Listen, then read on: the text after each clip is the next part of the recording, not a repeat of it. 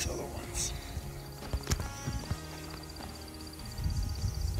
Just out in front of me, if you look down at the water, there's little like tracks as well. I haven't found any.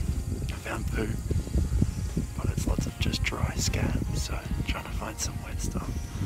I'll continue along the riverbed and see what I can see.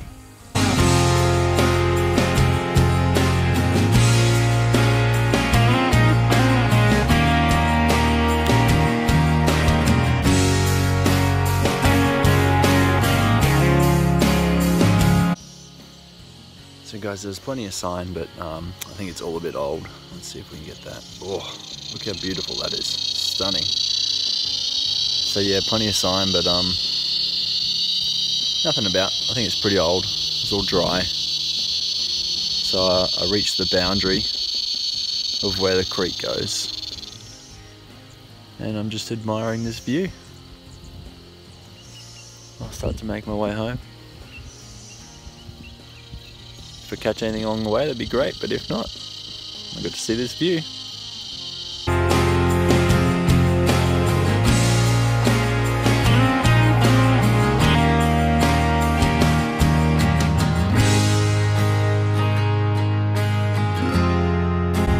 Alright guys, so day 2, or first official full day. Yesterday was just the afternoon.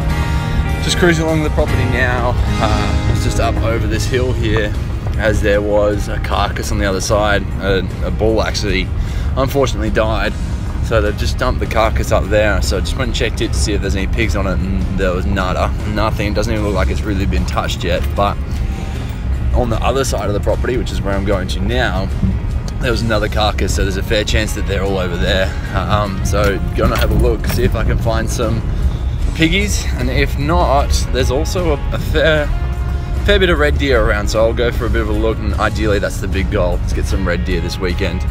So I'll go having a look at the common places that they hang out and see what I can find. Keep you updated. So I just made a bit of a boo-boo. Unfortunately, I was driving to that carcass. I had a thought to myself, maybe I should stop and walk once I get to this boundary, and I didn't.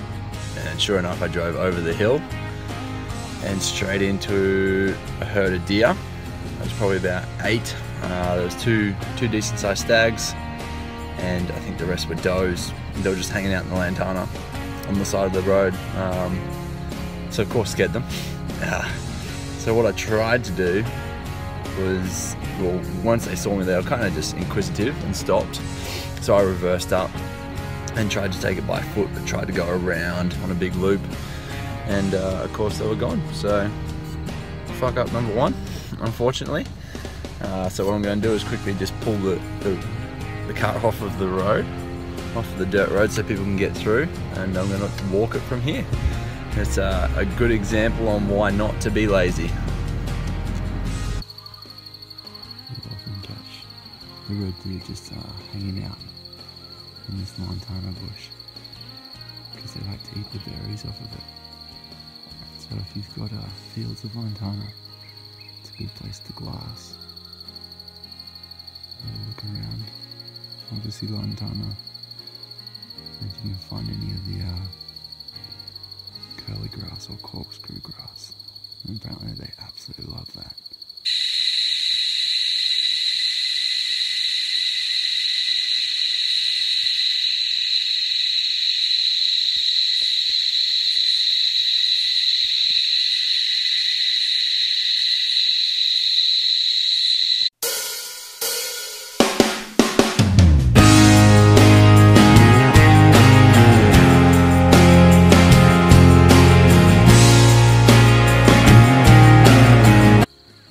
So I just came back to the place where the deer were yesterday morning, and got onto four does and their little fawn. But unfortunately, the wind swirled and blew on the back of my neck and went straight into them. So I got to about 70 meters before that happened, which I was pretty happy about.